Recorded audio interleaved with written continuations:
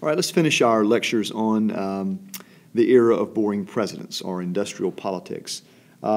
Populists at first did not pay much attention to the silver question, but ultimately the donations of silver miners helped finance their campaigns. As 1896 approached, Republicans were emboldened by Cleveland's ineffective or really just non-existent dealing with the economy. There was a powerful Republican, the boss of the Ohio state machine, named Mark Hanna, and he helped Governor William McKinley of Ohio get the nomination. You'll recall that McKinley was a congressman who lost his seat after passing a really, really high tariff, the McKinley tariff. He'd since become governor of Ohio. Ohio's a swing state. And so Hanna backs McKinley to get the nomination. The Republican Party opposed the free coinage of silver, of course, except by an agreement with leading commercial nations. In other words, if France and Britain and so forth, Germany, would agree to bimetallism, we would too. But of course, that would never happen. So it was sort of a, well, we'd do this, but we can't. 34 delegates, Republican delegates from the mountains and plains states, walked out of the convention because of their deflationist policies and joined the Democratic Party. The Democratic Convention of 1896 was very dramatic. Southern and Western delegates were eager to neutralize the challenge to the People's Party, and they wanted control of the party from the conservative Easterners, people like Cleveland. So they called for tariff reduction, an income tax, stricter control of trusts and railroads, and most importantly, free silver. They also wanted to nominate a pro-silver candidate. The Easterners echoed the Republicans by rejecting free silver except by agreement with other nations. The debate between these two competing platforms dominated the convention. Defenders of the gold standard seemed to dominate until the final speech. Then, William Jennings Bryan was a handsome 36-year-old congressman from Nebraska. He addressed the convention. He was a very gifted orator. He was known as the Boy Orator of the Platte, meaning the Platte River Valley. And he delivered one of the most famous political speeches in American history. It's become known as the Cross of Gold speech. Here's some of what he said. I'm William Jennings Bryan. If they dare to come out in the open and defend the gold standard as a good thing, we will fight them to the uttermost, having behind us the producing masses of this nation and the world, supported by the commercial interest, the laboring interest, and the toilers everywhere. We will answer their demand for a gold standard by saying to them, you shall not press down upon the brow of labor this crown of thorns. You shall not crucify mankind upon a cross of gold. Using very dramatic, fiery Protestant Christian imagery to fight the inflationists. It was an incredibly successful speech, and it led to the adoption of free silver in the platform, and it gave the agrarian interest in the party a leader. They nominated Bryan to be the presidential candidate. He was and remains the youngest person ever nominated by a major party. He was 36, barely old enough to be president.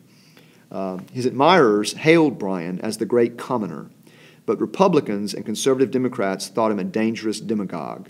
He was a potent symbol of rural, Protestant, middle-class America. He was a lawyer. The Democratic adoption of free silver and the nomination of Bryan put the populists in a difficult position. They had not had their convention yet, and they expected both parties, Democrat and Republican, to protect the gold standard. The Democrats had stolen their thunder. To nominate someone else would split the protest vote. Reluctantly, the populists embraced free silver, although they felt there were much more important issues. Now, some populists resisted this embrace of free silver as the major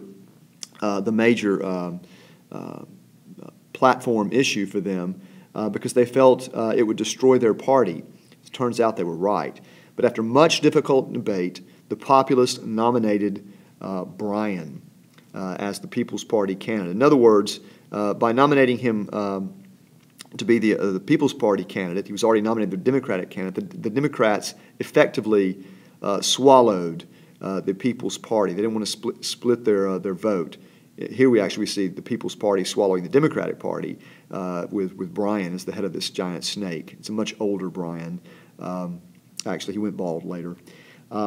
Anyway, the campaign of 1896 produced desperation among conservatives. The business and financial community was frightened beyond reason by the idea of a Bryan victory and poured money into McKinley's campaign. They spent $7 million versus $300,000 for Democrats.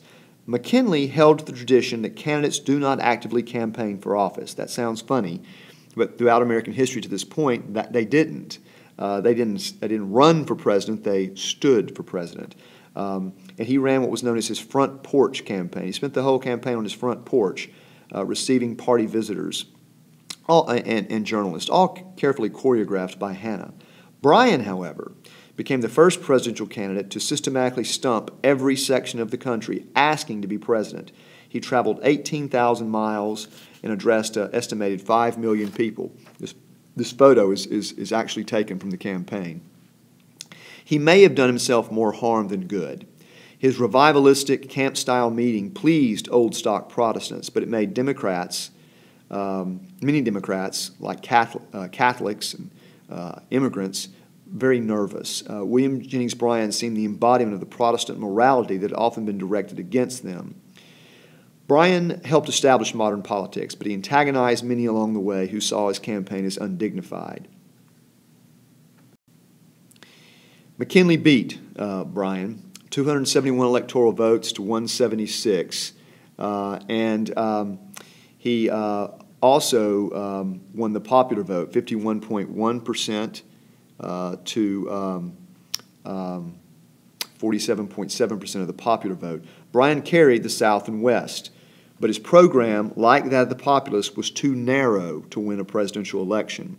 This map is fascinating because you see the Democrats are the blue states, and of course they carried mostly the South and the West, the agrarian interest, while as the Republicans, the red states, carried the industrial Northeast. It's also kind of funny because this is sort of the opposite of blue states and red states today. Within months of the election, the People's Party began to dissolve. They had gambled everything on their fusion with the Democrats, and never again, frankly, would a large group of Americans raise so powerful a protest against the industrial economy. Now, the administration of William McKinley saw a return to calm, partly because of the exhaustion of the dissenters. By the time McKinley took office, labor unrest, which had so scared the middle class, had subsided.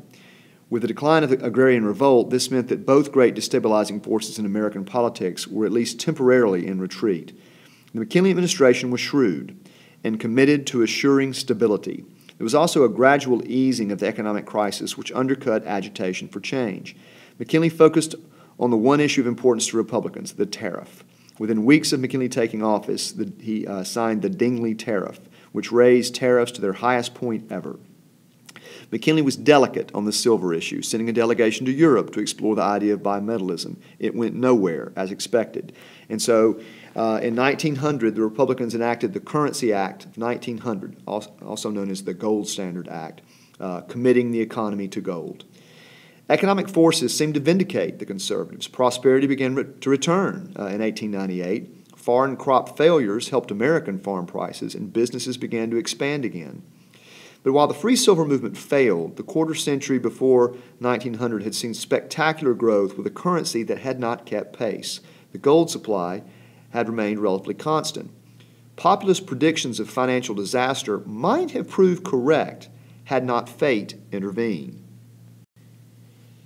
In the late 1890s, new technologies were discovered for extraction of gold from low-content ores. So new technology, industrialization saves the day, begins to get more gold out of the ore than we could have gotten before. And at the same time, huge new gold deposits are discovered in Alaska, South Africa, and Australia. Also in the Yukon Territory in Canada, neighboring Alaska. That's a picture I have here. In 1898, 2.5 times as much gold was produced as in 1890, and the currency supply was soon inflated beyond anything the free silver movement had imagined. So they got their inflation through the intervention of fate and the discovery of a lot more gold. By then, Bryan and other Americans were engaged in another new major issue, the possibility of America becoming an imperialist nation. And we'll talk about that soon.